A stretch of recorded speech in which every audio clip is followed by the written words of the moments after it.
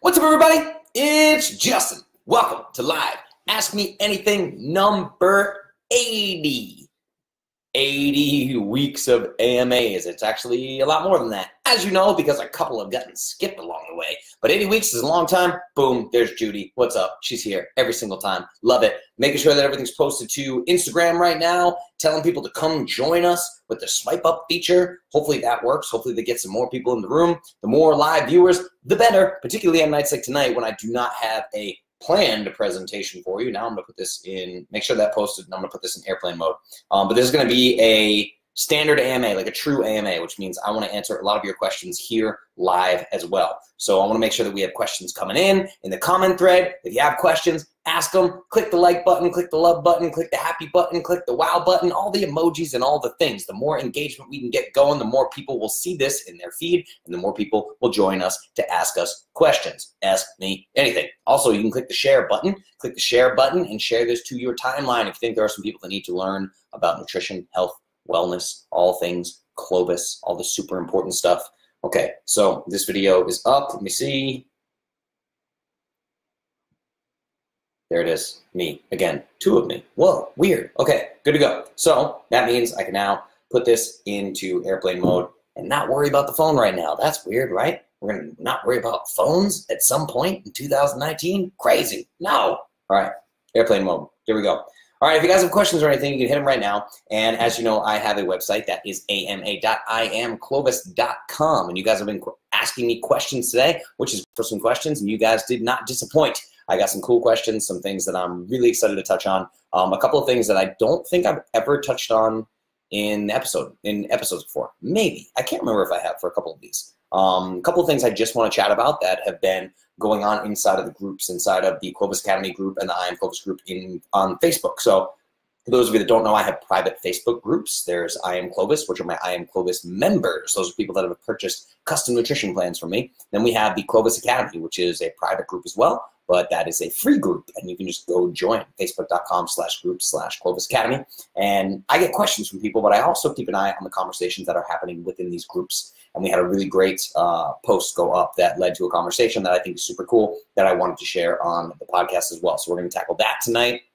Let's say hi. What's up, Judy? What's up, Sean? What's up, Tiffany? Cameron? What's up, brother? How you doing, man? What's up, Kayla? What's up, Christine? Catherine? Kayla? Jennifer? Deanne? Shannon? Said Kayla. Awesome. Kayla's tagging people. Okay, cool. That's another cool thing to do. Tag people in the comments if you want them to see this episode. We're going to talk about a lot of stuff tonight. We're going to talk about culture and traditional foods and how to navigate that, and kind of the myth of culture and traditional foods. A lot of people get confused about their own culture, me included. I went through this when I was younger, so I kind of want to touch on that with you guys and let you get some information you may not have on the actual food culture here in America, even as far back as like your grandparents and your great-grandparents, even people that may not have lived in this country, right? So we're going to talk about that. We're going to talk about something called lean mass hyperresponders. Now, I've touched on this briefly, but it's just a conversation about cholesterol. So as you guys know, I thought that I had a specific genetic condition called familial hypercholesterolemia. Turns out that it's not true, and I've been on like a 7-year journey trying to figure out this lipidology piece of what is the truth about cholesterol. And it turns out that nobody knows shit about cholesterol. We're like just starting to learn what cholesterol is really all about. So I'm going to dig into that tonight.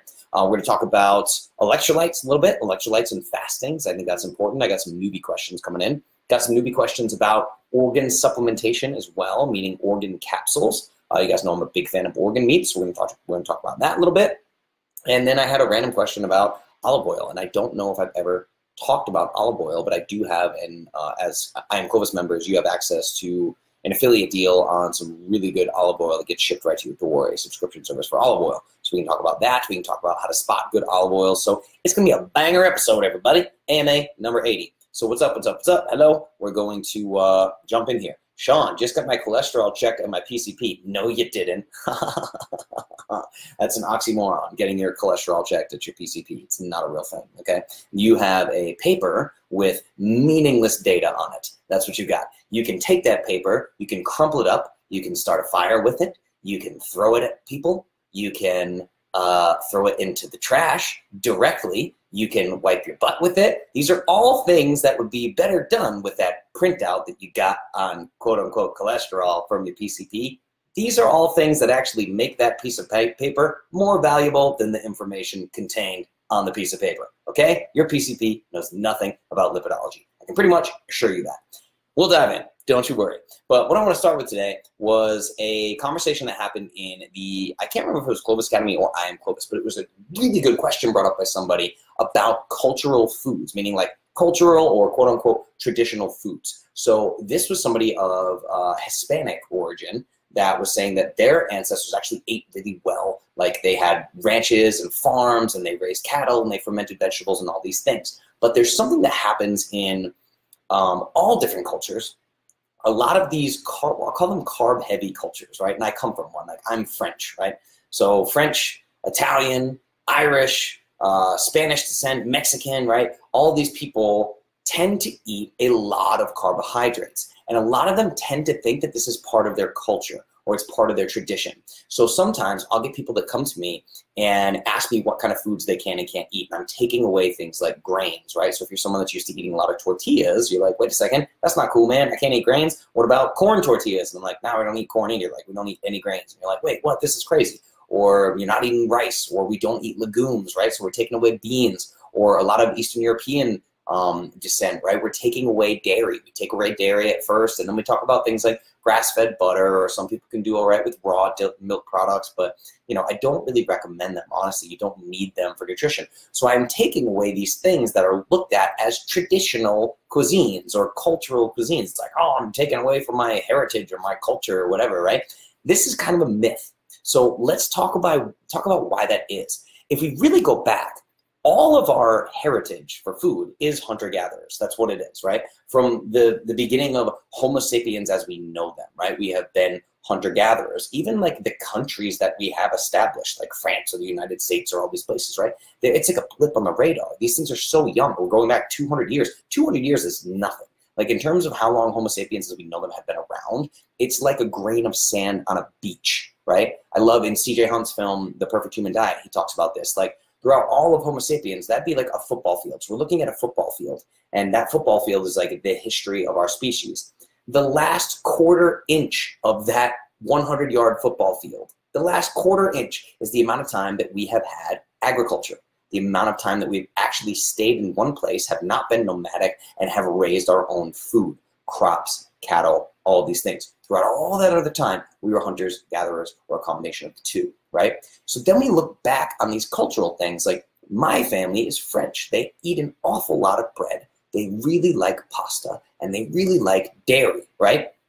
Italian people really like pasta, really like bread, really like pastry type foods. There's Mexican and Spanish cultures that really like tortillas and really like rice and beans, et cetera, et cetera. And people feel like they're somehow turning their back on their heritage when they're really, really not, okay? So I want you guys to think about this. If you go back just to my grandparents, not even my great-grandparents, you have me, I'm 33 years old, I'm still considered a millennial, I like barely make the millennial cutoff. Then you have my parents' generation, then you have my grandparents. And my grandparents literally survived the Depression.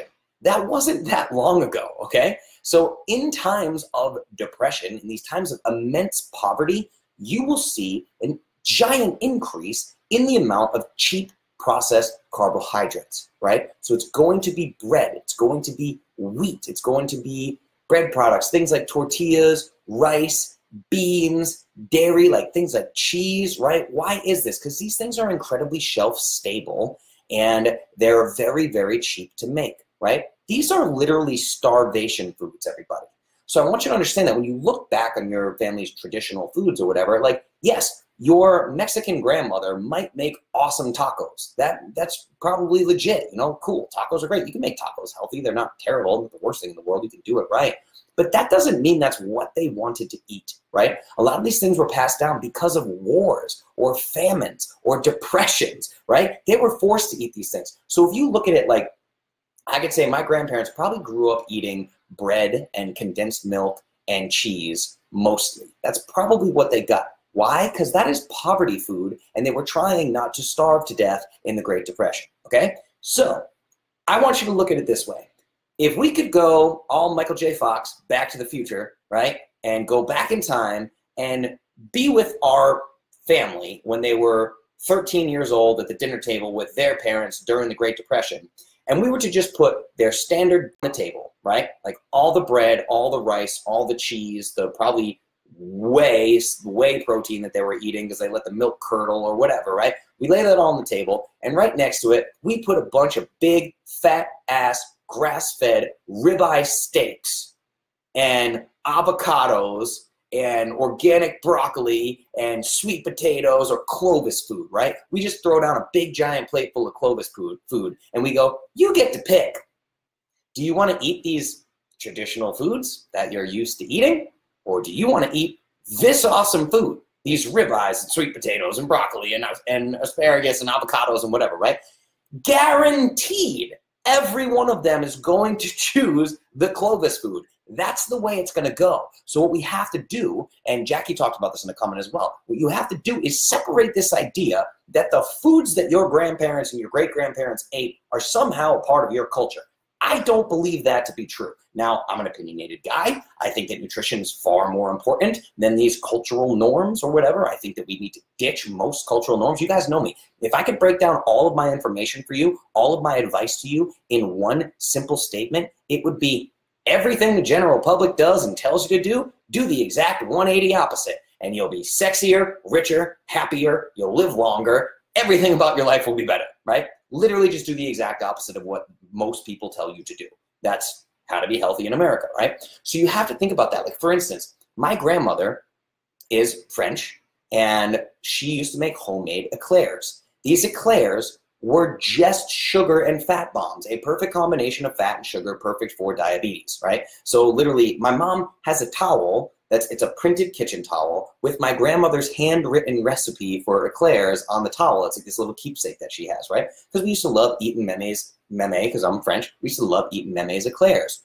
You could not pay me enough to eat eclairs on a regular basis as a 33-year-old man. And that does not mean that I love my meme any less, or that I'm not honoring my meme's memory by not making her eclairs, which are literally just flour, sugar, pudding, and chocolate, right? That I'm not going to eat that thing, but that could be considered like a traditional food. Or like growing up at the table, we always had baguettes, right? We always had like French bread. We'd cut the baguettes up, and then oh, okay, well, now we're being cultural, and we're eating our traditional French baguettes, and we're smothering them with country crock margarine, right? So it's like, no, isn't that true? And the same thing that I put in the comment in the Facebook Academy is like, we'll get this thing where Italian people will come to me and they'll be like, well, I'm Italian. You can't take away my pasta. My family's been eating pasta for generations, right? It's like, yeah, maybe your great-grandmother like made homemade pasta and boiled tomatoes and peeled them and de-seeded them and made her own delicious sauce,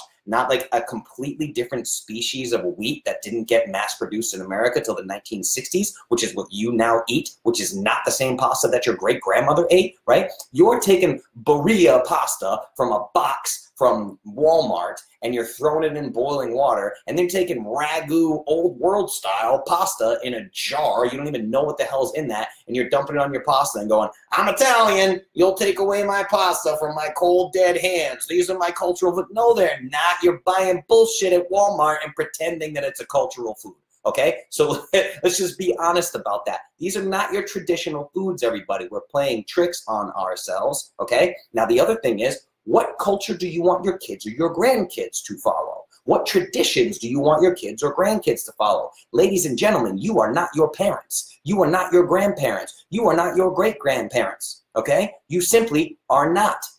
You have a family. You have a nuclear little family, right? You have a breakdown of the nuclear family, whatever. We won't go there. But you have your immediate family, your kids, right? Your kids are your kids. You can start new traditions, everybody. We used to have pancake eating contests in my house growing up. I used to eat 13 pancakes every Saturday. I held the record in my house for eating 13 pancakes. And I ate 13 pancakes in one sitting on a Saturday when I was like 12 years old. When I was 15 years old, I was 190 pounds and 5'2".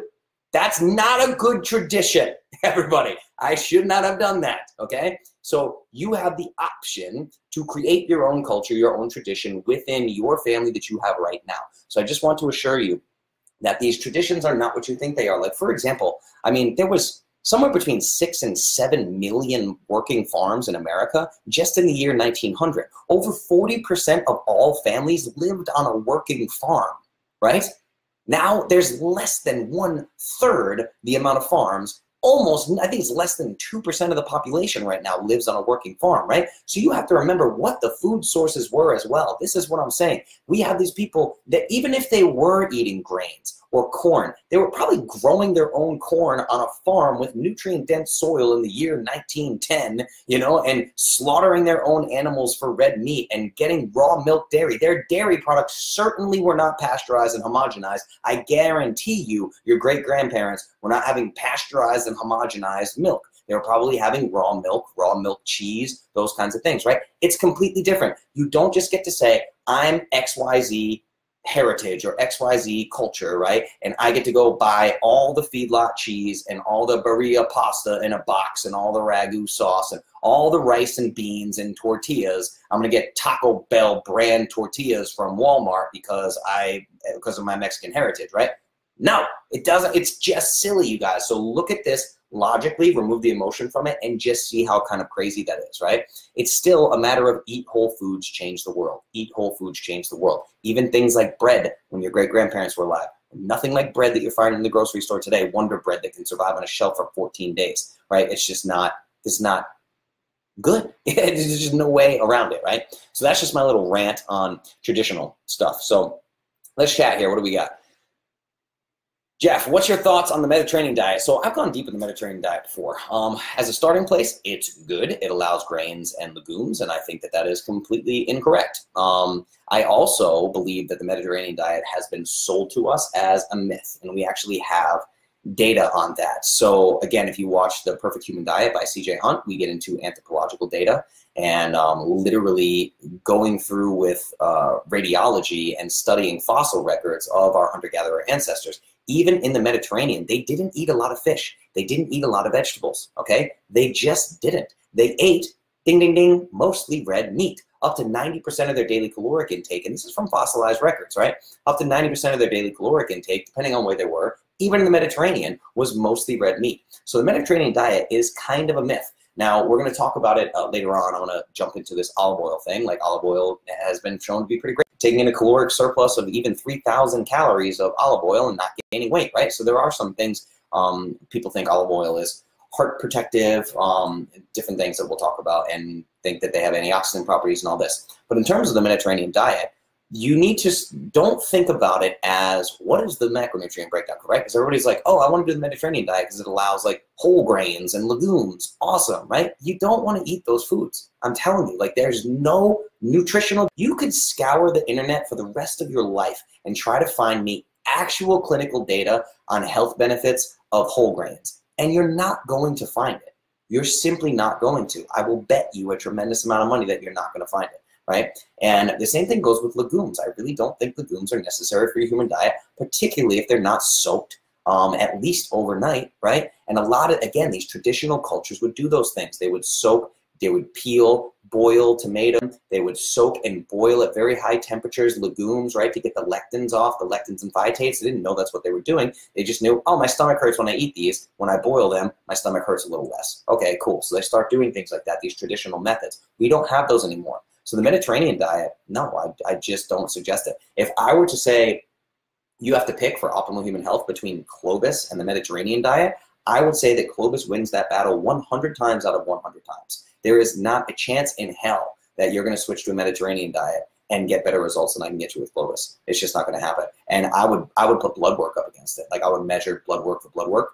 Like let's say you did the Mediterranean diet, included grains and legumes for 6 months and ate mostly fish instead of red meat of Clovis, I can pretty much guarantee you that your blood work will be better. That's my opinion on it, at least. What else we got? I knew haggis was messed up. Yeah.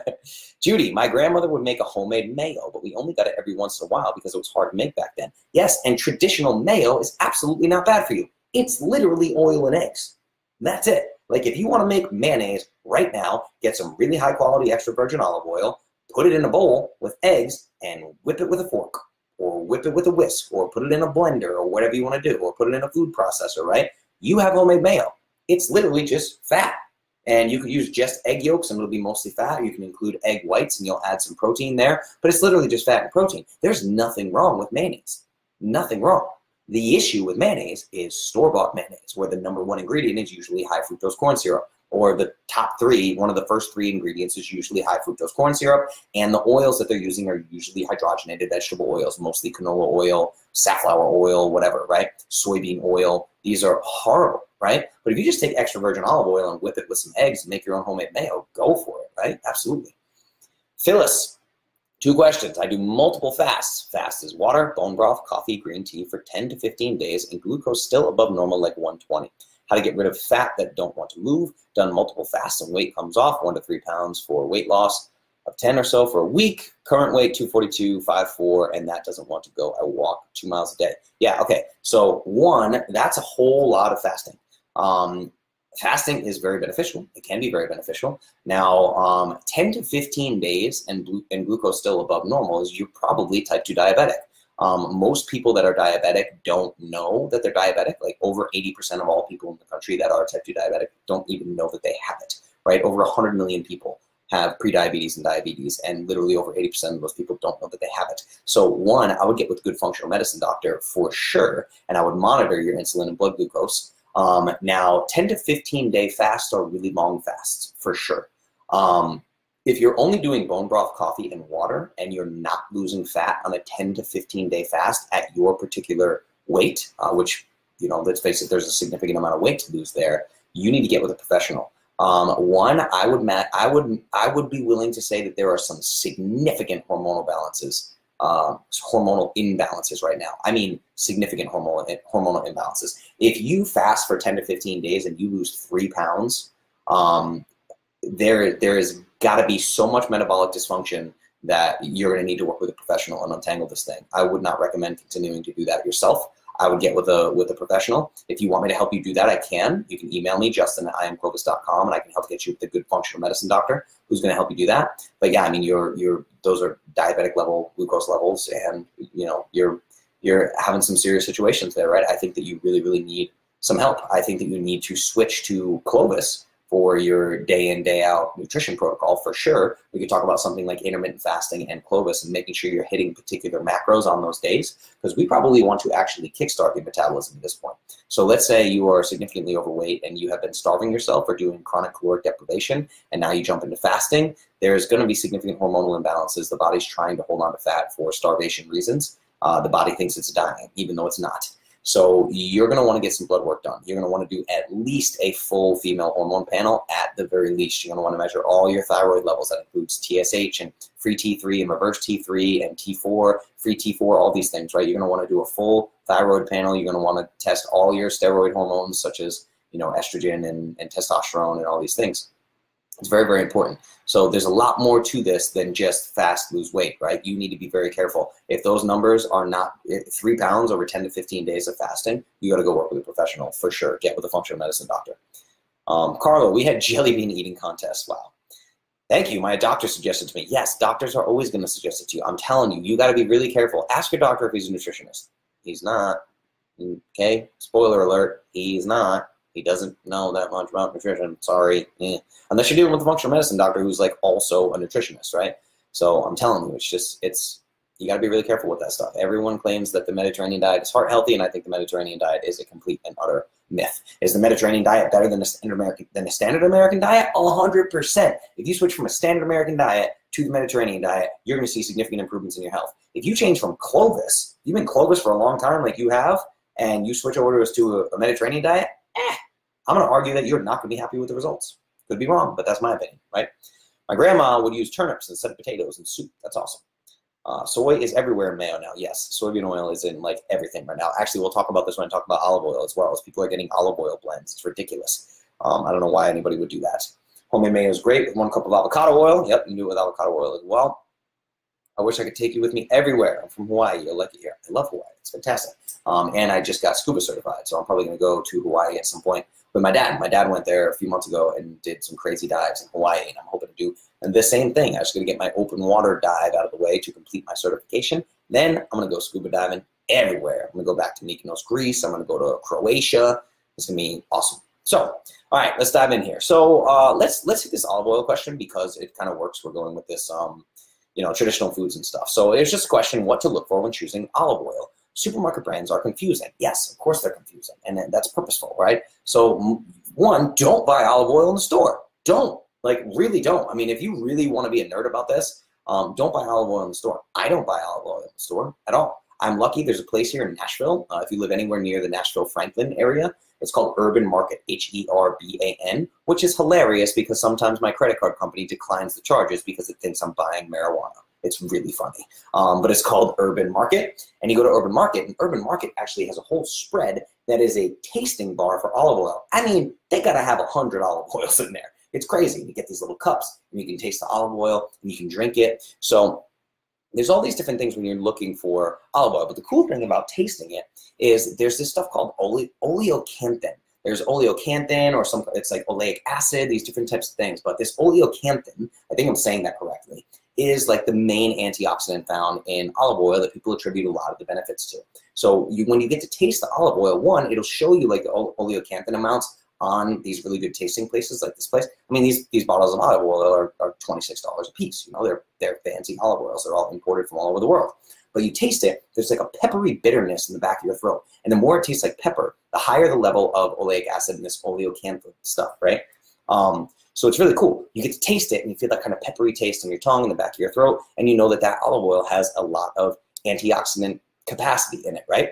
So what you want to look for when you're looking for olive oils is a lot of people talk about this cold pressed stuff. They say get cold pressed extra virgin olive oil. One, you want to get extra virgin olive oil 100%, because if you don't get extra virgin olive oil, you can't be sure that it's actually olive oil, or at least not 100% olive oil. But even cold pressed isn't quite enough. There's actually another term called cold extracted. So you want to look for cold extracted extra virgin olive oil. And that extra virgin olive oil needs to be fresh. And unlike most other things that we talk about in terms of filtration, you actually want your extra virgin olive oil to be filtered, okay? So there's a couple things we've just touched on. We've touched on cold extracted extra virgin olive oil that is filtered. It's filtered and it has to be fresh. So the issue with freshness, buying in a store, you're not getting fresh olive oil. You're just not going to. It's going to give you an expiration date that's 2 years out. Most of these olive oils are in clear packaging. That's the other thing. You want to get dark glass bottles for your olive oil, right? Dark glass bottles. If it's in a clear plastic container, that's probably rancid olive oil. It's been hit with sunlight. It's been in and out of non-temperature controlled trucks. It's been shipped all over the country. You don't really know how old it is, right? So it's really, you just don't want to buy olive oil in the store. And there's this other thing that people are doing right now, which is light olive oil, like literally, like light as in like people are still worried about fat being bad for them, which is hilarious in 2019. But they get these light olive oils because it has less calories, or they're just literally selling it. It's like Miller Lite versus Miller, or like Bud Light versus Budweiser, right? They're selling it as light olive oil, which is just crazy. Now what happens in those scenarios is like 70% of that mix is probably canola oil or some other kind of industrial seed oil or vegetable oil, and you're probably getting 30% olive oil. So don't buy anything except for extra virgin olive oil. There's also something called IOC, and IOC is the International Olive Oil Council. So there's some kind of certification from the IOC that lets you know that you're actually getting an olive oil product. But again, you want to store it in cool, dark places. You preferably want to have a dark glass bottle. And one quick trick to check for the purity of olive oil is if you put it in your refrigerator and it remains liquid, it's not olive oil, okay? So if you take that olive oil bottle that you have and you stick it in your fridge overnight or something and you come back and it's completely liquid, it's not olive oil. You don't want to drink that. It's not pure olive oil, right? So actual pure olive oil should solidify in the refrigerator overnight if it's pure, okay? So there's a couple things to look out for. And people just rave about the antioxidant capacity of olive oil, and they say that it's heart protective and all these things. And that's the thing about the Mediterranean diet that drives me nuts, is people talk about the Mediterranean diet being heart healthy. And the reason for that is because of things like olive oil, which is extremely high fat, and oleic acid, which is literally just a monounsaturated fatty acid, right? So they preach this oleic acid is heart protective, and fish is somehow heart protective, right? With these healthy fats and omega-3s, right? This is all fat, fat, fat. Fat is heart protective. Fat is heart protective. Fat is heart protective. Fat is heart protective. That is the argument for the Mediterranean diet, and yet somehow in America we'll still like, red meat and animal fat will kill you. You'll have a heart attack. Wait, what? Like the Mediterranean diet is literally preached as like the most heart healthy diet on planet Earth just because of all the fat that you eat, right? And then like, well, it's monounsaturated fat versus saturated fat. It's ridiculous, right? So The idea of eating fat, being healthy, is 100% true. Fat is good for you. Without it, you die. And that's the argument for olive oil. Is this oleic acid is just a monounsaturated fat, and then you have this oleoxanthin and all these different antioxidant compounds. They're also called polyphenols that are in the olive oil that they claim it's heart protective. And there was a study done where people, I think it was over the course of a 4-week study, that had like a 3,000 calorie per week caloric surplus from olive oil, literally drizzling olive oil, basically drinking olive oil. 3,000 extra calories a week of olive oil, and an actual decrease in body fat percentage. So actually change their body composition to lose fat with an additional 3,000 calories, which again, people say, you eat 3,500 calories, you're gonna gain a pound, right? An extra 3,000 calories a week for 4 weeks, and these people lost fat just with adding that healthy fat of olive oil, right? So anyway, just a little rant on olive oil, and if you're a member of I Am Clovis, you actually have a discount that you get on a fresh pressed olive oil club, right? So you have olive oil just shipped to your door. I tend to do these things on subscription services. Like my avocado oil is a subscription service from Ava Jane's Kitchen, and my olive oil club, I'm part of olive oil club. So the olive oil I get can get shipped directly to my door. Now, olive oil club for me, normally I end up pausing it because I like to just go to Urban Market in Nashville, but I'm really lucky that I have a world-class market for olive oil in my city, right? That's pretty unbelievable. Jeff, your diet has changed my world, and I thank you for that. Love my Clovis. Thank you so much. I love you. Thank you for trusting me and for following my advice. It really means the world to me. It still blows my mind every day, like that people just trust me with their health. It's amazing. I mean, I get it. I have the results to back it up, you know, but I still love it. It's astonishing to me that people will take something that sacred of like their health and literally put it in my hands. It's unbelievable. So I wanted to talk a little bit on olive oil. I thought that was cool. And another quick one was somebody asked me for my opinion on beef liver organ supplements. So beef liver organ supplements, of course, as you guys know, I've been raving about this forever.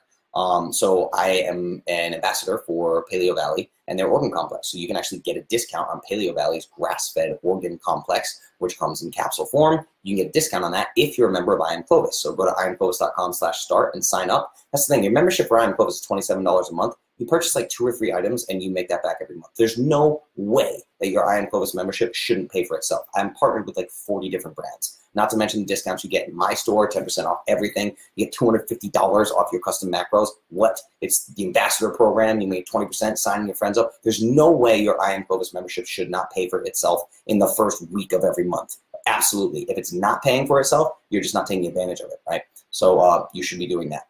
But anyway, yes, I'm a huge fan of these organ capsules. But the thing to remember here is it's far more cost effective and far healthier for you to consume organ meats. So I hated the taste of organ meats, hated the taste of organ meats, and went and talked to a guy when I was in Croatia that had lived with like 60 indigenous tribes all across the world and talked about just the magical powers of eating organ meats. And he's like, dude, stop with the capsules, stop trying to freeze them and take them as a pill. He's like, you need to man up, go home, cook organ meats, and eat them every day until you like them. And that's what I did. I took 4 ounces of beef liver, grass-fed beef liver, which I get for $3 a pound, mind you, from a local farm. $3 a pound for grass-fed beef liver. And that grass-fed beef liver lasts me 4 days because I eat 4 ounces a day. So I cut it kind of thin. I slice it kind of thin, 4 ounces of grass-fed beef liver, throw it on a skillet, medium-high heat, 90 seconds one side, 90 seconds on the other side, done. I eat it. I did that for weeks, probably about 2 weeks before I really started to like the flavor. Now I crave it. If I have a day where I have not had my organ meats, I literally feel different. It's like nature's perfect multivitamin, right? So the thing to remember here is that 4 ounces of liver that I eat every day is 113 grams of beef liver. Now, in 4 capsules of an organ complex, you're gonna get 2.4 grams of freeze-dried organ meats, 2.4 grams. That means for my daily 4-ounce serving of liver, you'd have to take 188 pills, okay? So you'd have to take 188 pills to get the same micronutrient density of the 4 ounces of liver that I just eat every day. So obviously it makes more sense to eat whole foods. That said, supplements are there for a reason. They're super convenient. I travel with organ supplements because I never know if I'm gonna be able to get organ meats where I'm going. So I travel with them and I tend to take a double dose every day because I think it's super important. So I go through them a little faster, but again, they're super important. They're super convenient, and some people just aren't gonna eat organ meats. They're not. Or maybe for your kids, you can pop them open and sprinkle stuff, get your kids to eat organ meats that way. So they're super convenient. Yes, I highly recommend them. I highly recommend Paleo Valley's Organ Complex. And if you want a discount on that, become an I Am Clovis member. So yeah, to answer your question, I'm a huge fan of them. Let's see what we got here. What about metabolic typing? Metabolic typing. So what exactly do you mean by metabolic typing? Give me a little bit more information there, because I think I know what direction you're going in, but I think that all human metabolisms are essentially the same way. Like biochemistry is biochemistry, right? The only reason that metabolic typing would come into play is if you have metabolic dysfunction. So if you have metabolic dysfunction, the goal is to get back to a working metabolism. That's always the goal. What happens in medicine and nutrition is people use things as crutches. It's like, oh, I have a broken ankle, so I'm going to put a cast on and I'm never going to take it off for the rest of my life. That wouldn't make any sense, right? So if you have a broken metabolism, you need to fix your metabolism. You need to not cater to your broken metabolism. That would just be silly, right? Biochemistry is biochemistry. Insulin, blood glucose, all these things, they work a specific way. We need to get them back to where they should be. So if your metabolic health right now is not good, if there's metabolic dysfunction, we can and should fix that. We shouldn't cater to it in any way, shape, or form. It's the same way that people do, I'm an ectomorph or a mesomorph and all these things. I have this body type, I'm just going to be overweight or whatever. No, it doesn't work that way. Or particularly, I've already debunked like the blood type diet, getting into eating for your blood type and all that complete and utter nonsense. So you gotta be careful with that stuff. But let me know exactly what you're talking about there. Maybe we can dig in a little bit more. Love Paleo Valley Organ Complex and their vitamin C complex. Yes, they have amazing products. Mike, sup J Dog, what's up, brother? How you doing, man? Travis, just recently added beef heart into my daily meals. Nearly double the protein per ounce compared to regular beef at half the cost. Yes, beef heart is amazing. And dude, Travis, tell the people how delicious beef heart is. Because I'm telling you, if you cook beef heart right, it's like you're eating like the most juicy filet you've ever eaten. It tastes like steak. It just tastes like a delicious steak. And beef heart, particularly if you're going around local farms and stuff, I mean, you can get organ meats for super cheap. They're practically giving them away. The guy that I get my beef liver from here in Tennessee, he was like, oh man, it's amazing that you started buying beef liver from me. The only time I sell liver is when people buy it for their dog food. Like, what?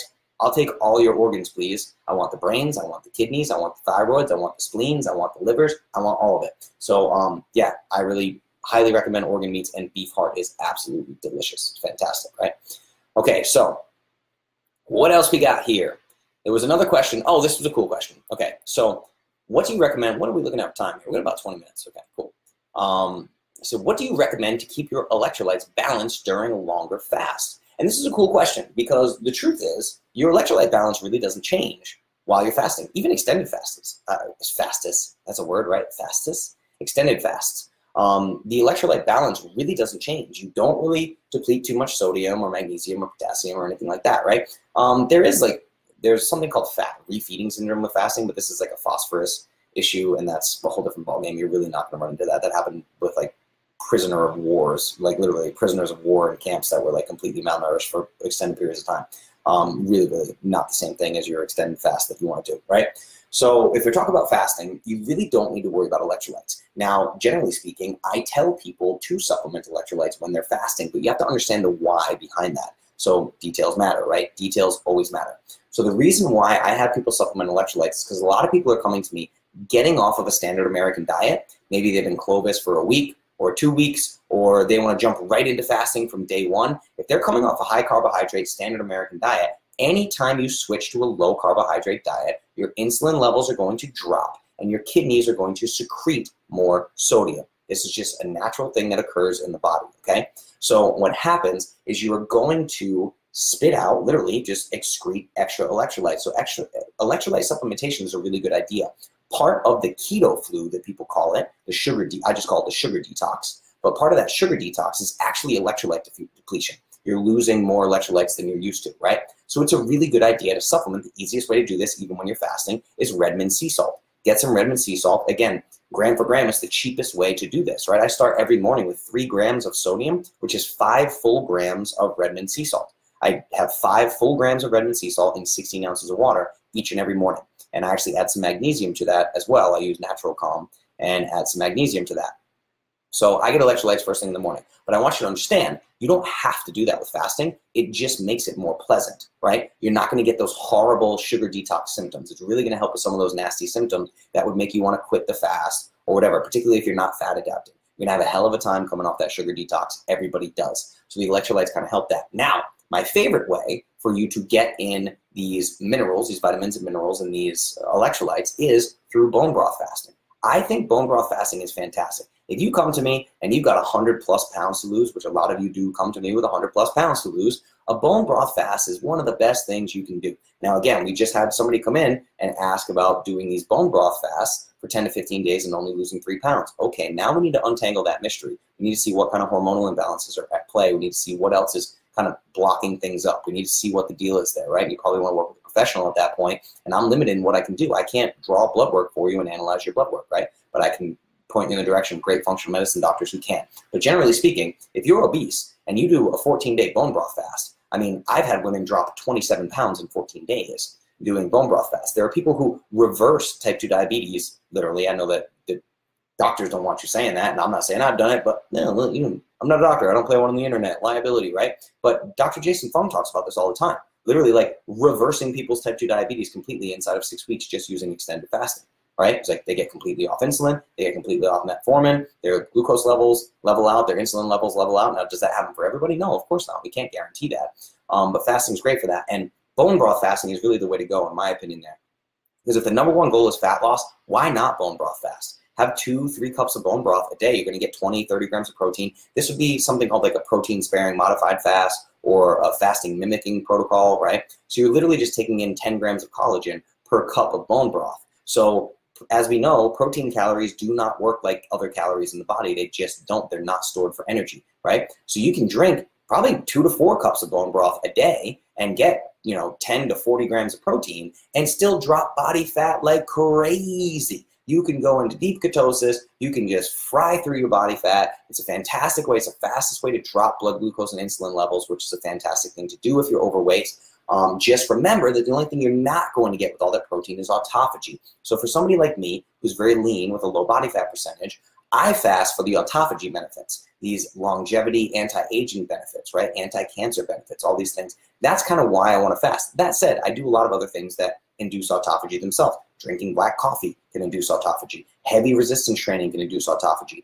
Sauna use, and I do daily infrared sauna use in my home, right? That induces an autophagy, right? So I don't really need to worry too much about autophagy, and I do a daily 16-hour intermittent fast. Now, again, I'm not saying everyone does that, but that's what I like to do, right? So I fast 16 hours a day. I use infrared sauna. I take cold showers. I lift heavy things, right? I got plenty of autophagy going on, so I'm not really worried about it.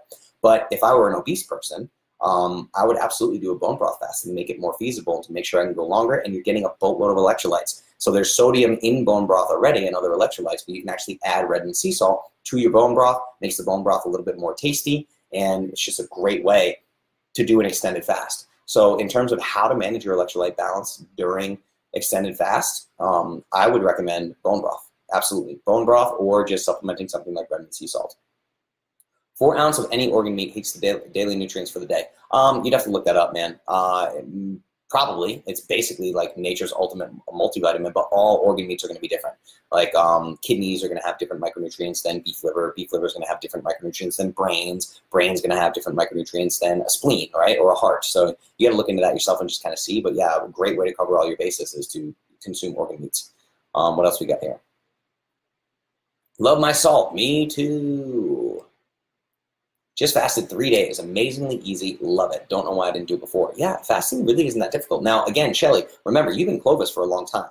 So if you came into this in day one, that 3-day fast would have been a lot more difficult. When people come to me and they're not even close to fat adapted, like they haven't done Clovis for a long time, they haven't lost a lot of body fat, they haven't really experienced what happens when your body starts to burn fat for fuel, when their body's not that metabolically healthy, when they're suffering from metabolic inflexibility where they can only burn sugar for fuel, then fasting is really, really tricky in the beginning. It can be really difficult. There's some serious hunger pains, some serious headaches and things like that. You've been Clovis for so long that you're not going to have those same symptoms, which is really cool. That's amazing. And now that you know fasting is easy, I mean, do more of it. Honestly, I think it's great. Not all the time, don't go crazy with it or whatever, but like as long as you have significant body fat to lose, I'm a big fan of fasting. I really am. And again, you could try this again. You could try a bone broth fast. As a member of I Am Clovis, you get a discount on bone broth as well, on Kettle and Fire bone broth. So you can get super cheap Kettle and Fire bone broth with your Clovis discount and try a 7-day bone broth fast. Drink 2, 3, 4 cups of bone broth every day, whatever you need to do to keep you going, right? Add salt to that bone broth.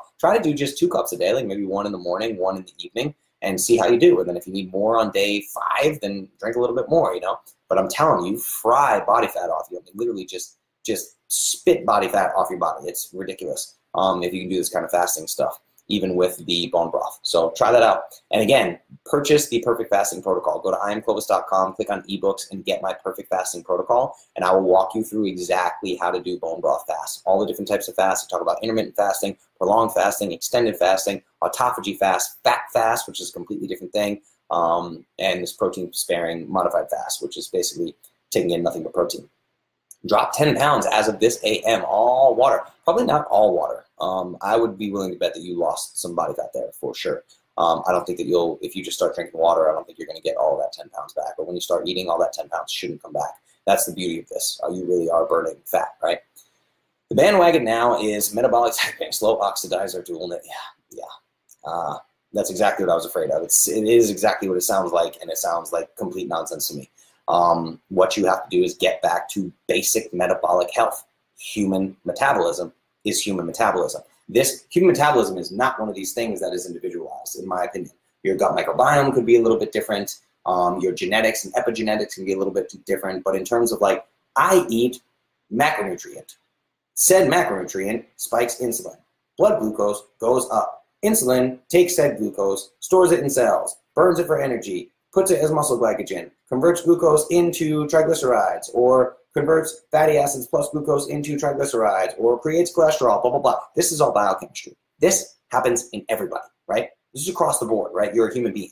So I think that it's going to get really dangerous if people start talking about we need specific things for specific types of metabolism. No, human metabolism is human metabolism.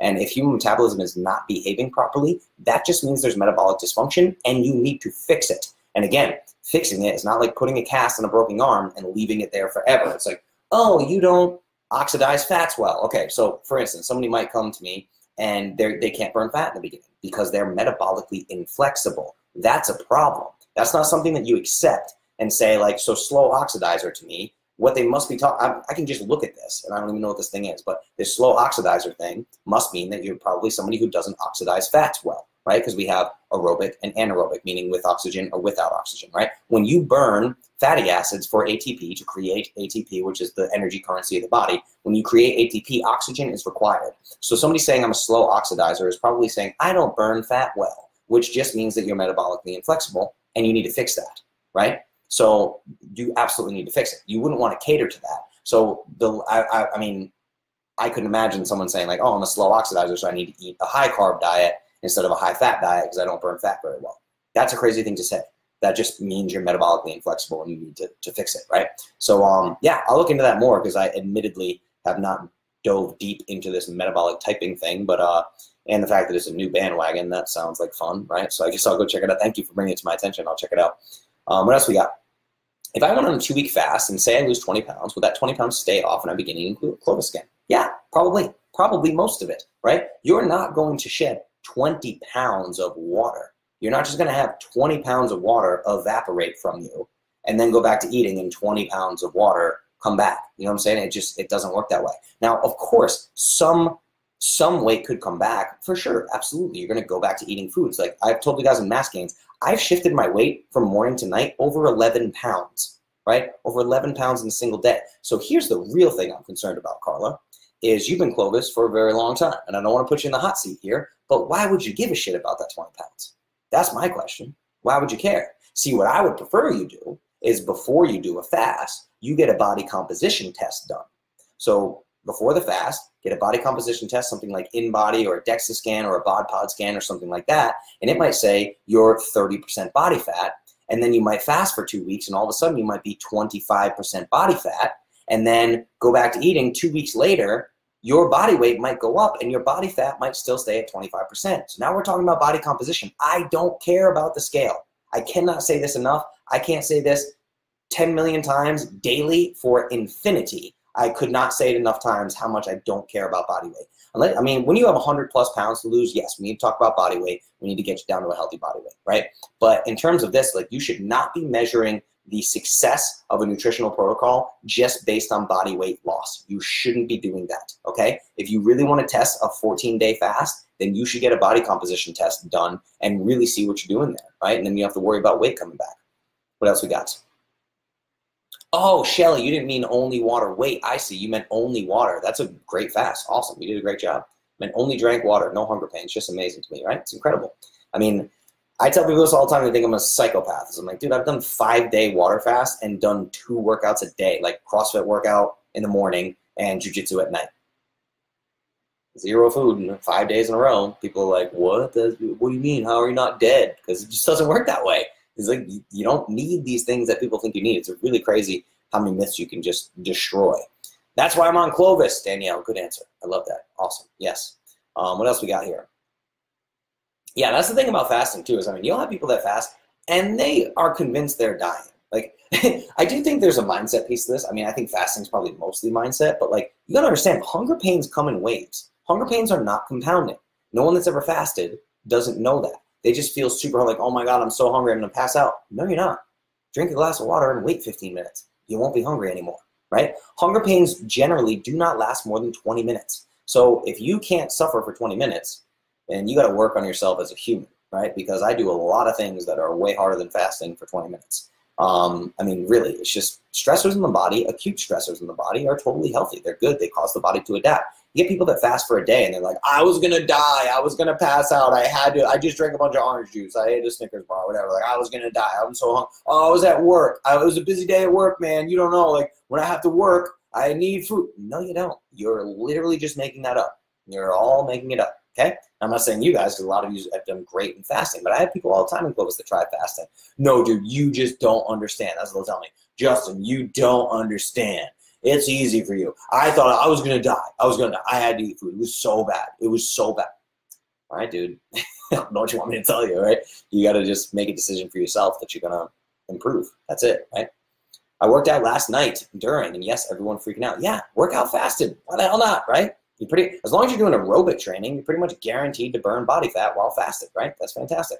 Now, I did a bunch of glycolytic training and was still fine, right? And I actually did blood glucose tests to show people, like, before my workout, I take a blood glucose test. It might be 60, 63, right? And then I do a workout, and it might be 119, 120, right? I'm like, whoa, my blood glucose spiked as if I ate a full meal. Why? Because I placed a glycolytic demand on the body. My body said, we need to create glucose. This is something called gluconeogenesis, okay? So the body creates glucose when it needs it based on the demand placed upon the body. It doesn't just create glucose for no reason. It creates glucose when it needs to based on the demand placed on the body.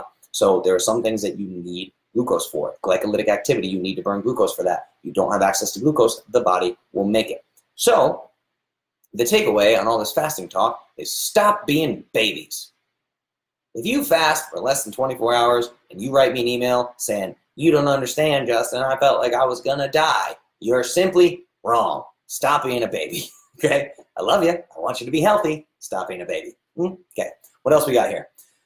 So the other thing I wanted to chat about really quick, we only got a couple minutes left here. Oh, wow, it's 8:57. Shoot, geez. Okay, so I do want to touch on this real quick. There's this idea that I touched on called a lean mass hyperresponder.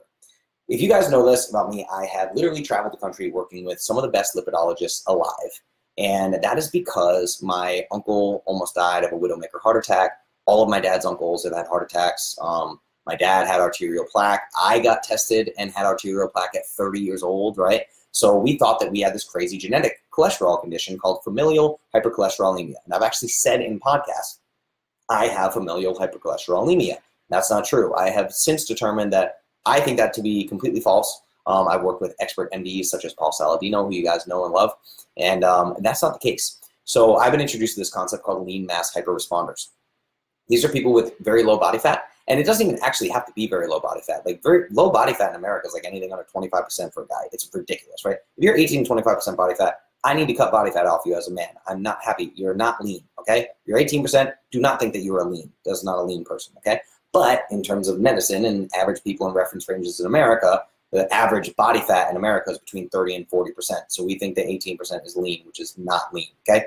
But anyway, I digress. So lean mass hyperresponders, these are people with low body fat percentage, very low triglycerides, but sky high LDL particle number, right? My LDL particle number is so high that any conventional doctor in the world would promise me that if I don't get put on a statin drug, I'm gonna drop dead tomorrow of a heart attack, right? To give you an example, my LDL particle number is over 3,500 in terms of millimoles or nanomoles, I believe. In terms of if that was milligrams, I think, per deciliter, it'd be about 200, right? So people would freak out with an LDLP of 200. They would just lose their absolute shit. And the doctors would be like, here's the highest dose of statin drug possible, right? But this is what I want to chat about. So I had a male client come to me, and all of his blood work improved, staggeringly improved. But his LDLP went up, and his total cholesterol went up. And he freaked out. Like, dude, I've been on Clovis for 4 weeks and my blood work is terrible. My doctor's flipping out. They want me on a statin drug. You say my blood work is terrible. Now, I'm not a doctor. I don't play one on the internet. I can't give you medical advice. What I want to tell you is that there comes a point in your Clovis journey where you need to make a decision. Do you trust your primary care physicians to give you the best possible advice for your health and wellness? If you do, then go ahead and do what they tell you to do. You need to know that I do not have a primary care physician. I do not trust conventional medicine at all with my health. I do not take any pharmaceutical drugs. I would never be caught dead taking a statin drug, personally, okay? I'm not going to do that. I have made my decision. And you can see, you can look at me right now, everybody. You can look at my body fat percentage. You can look at my health. You can look at all the things I put out online. You can look at the results I get in other people. My results speak for themselves. The results of my clients speak for themselves, okay? But it's up to you to make a decision.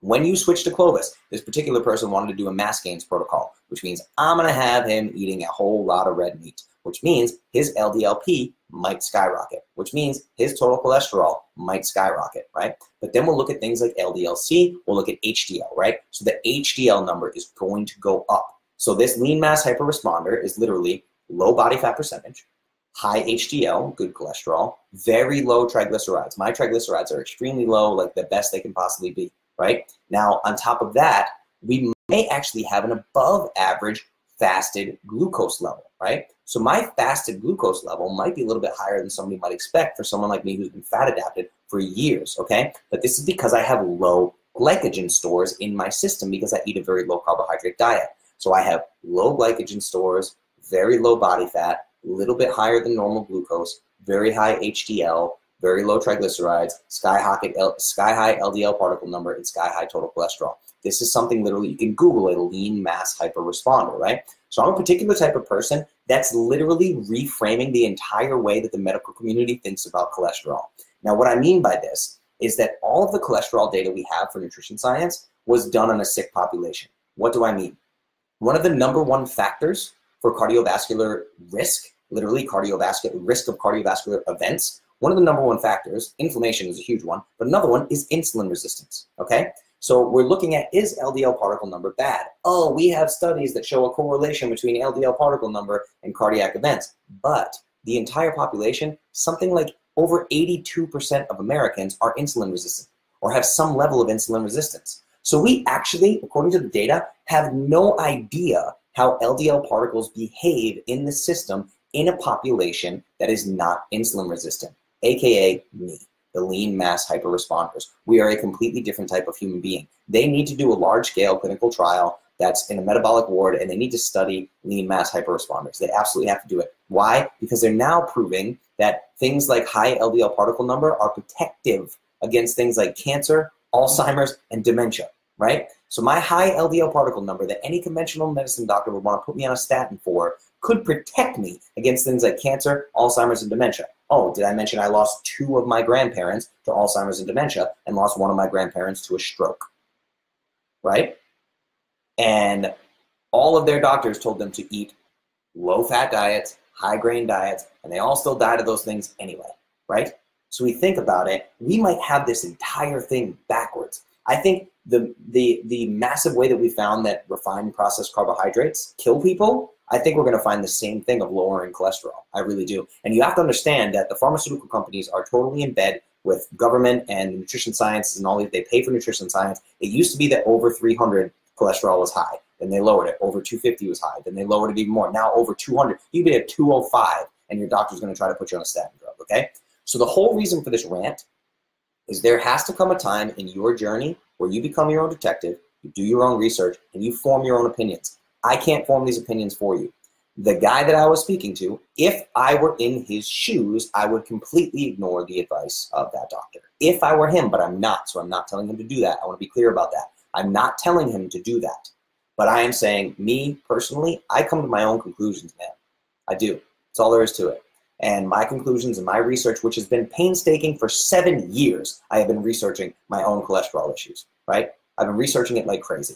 And I'm healthier and happier than I have ever been, and my LDL-P is off the charts, and my total cholesterol is super high, and I have, oh, not to mention inflammation, the #1 risk factor of cardiovascular disease, the #1 risk factor being inflammation. My inflammation doesn't even show up in the reference range. It doesn't even measure on blood work. It's below reference range. I have no inflammation in my body. So we also don't know how LDL particle number behaves in a body with no inflammation in it. Because if you have high insulin, you have insulin resistance, guaranteed you have systemic inflammation. Guaranteed. So you're running around with a C-reactive protein number of 5.6 while mine is 0.01, and your doctor wants to put you on a statin the same way he wants to put me on a statin. That's insane, right? So what I'm saying to you is I want to warn you, when you switch to Clovis, you will have things happen like you will drop all of your body fat.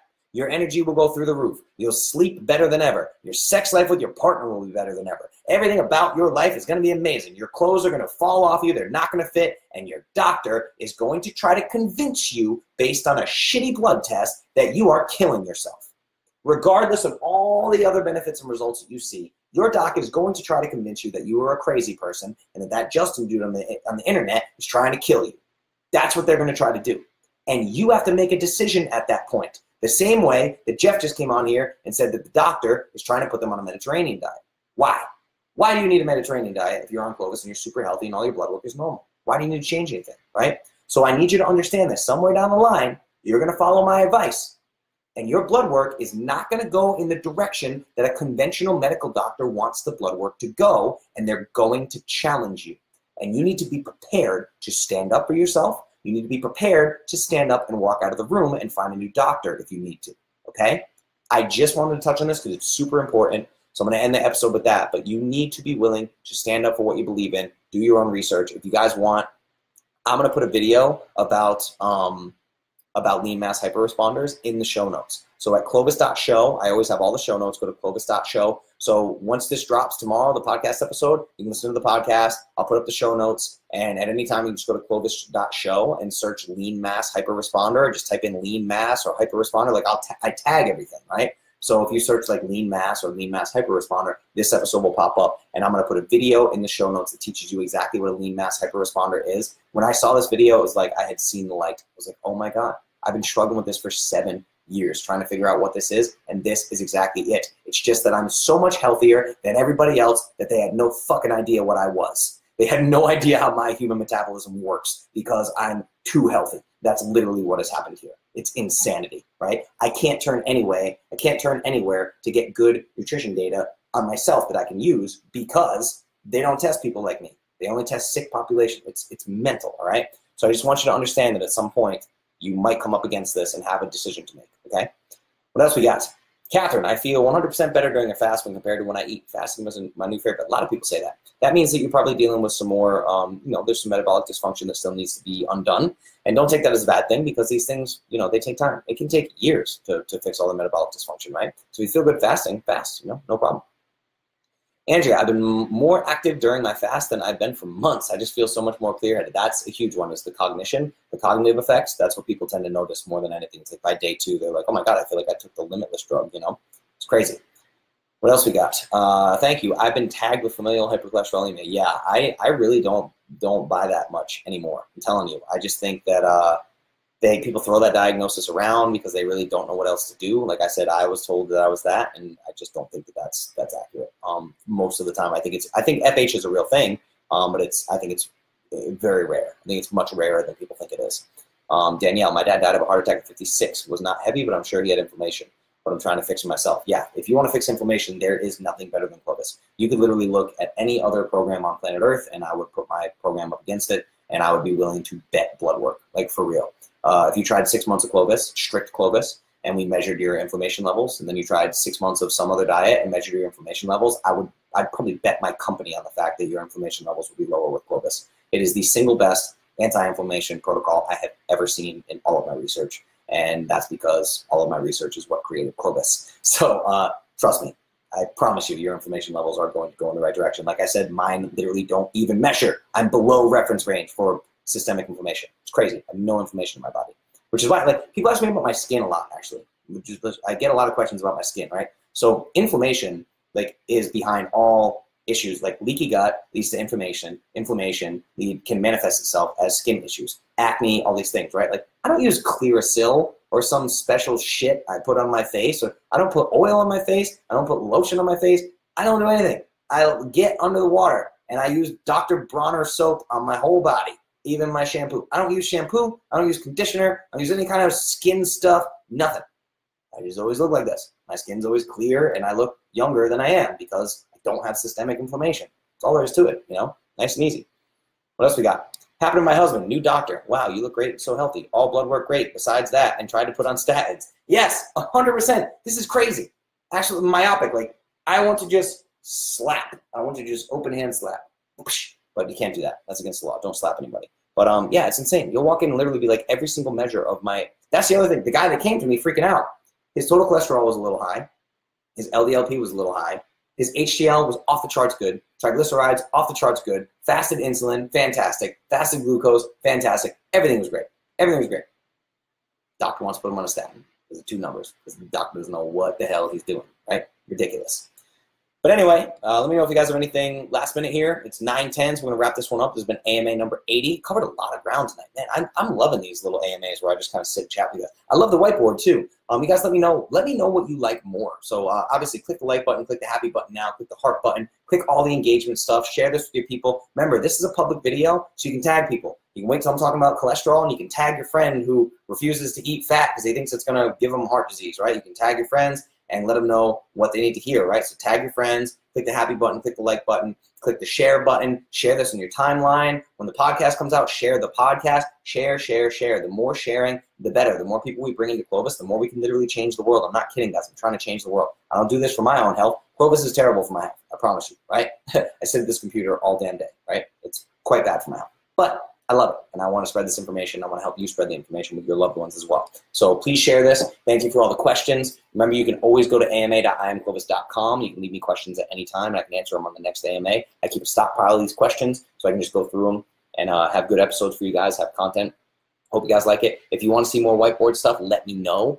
Join the Facebook groups, facebook.com/groups/Clovis Academy. Go to the Clovis Academy and join. Let me know. Be like, hey, man, you've been sitting at that table a couple weeks. I want to see a whiteboard on such and such, or I want you to cover such and such topic, right? Like, always do that. I'm always working behind the scenes. I got new programs that are about to launch. I have new products in the works, new supplements. Can anybody say electrolytes? Right? So I have new things I'm working on behind the scenes, which is fantastic. So stick around. Continue to be a member of I Am Clovis. You're going to get first dibs on all these new things that come out. Totally worth it. So go to iamclovis.com/start if you want to work with me. iamclovis.com/start. I highly recommend, hint, hint, wink, wink, hint, hint, wink, wink. If you need a custom nutrition plan, get it right now. The entire system is changing. I promise you.